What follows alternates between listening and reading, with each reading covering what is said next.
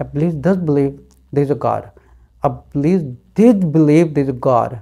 Iblees did believe there is only one God. Iblees did believe there is only one creator.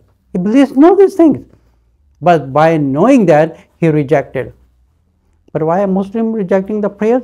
Now the question comes up, is being lazy, because most of the time Muslim does not pray or being not closeness to Allah or being lazy. But not that, hardly any rare cases that Muslim could reject, I don't want to pray, I don't care if Allah's commandment.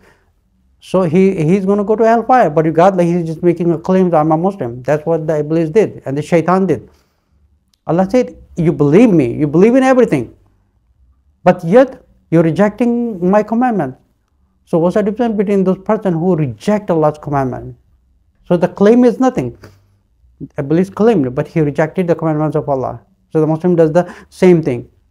So in order for someone to be a kafir, living a life in a kufr, or somebody is a kafir, there's many conditions has to be met into analyze and come to the total conclusion, is he a kafir or he is living a life of a kufr. There's only one who can judge that, it is only one Allah.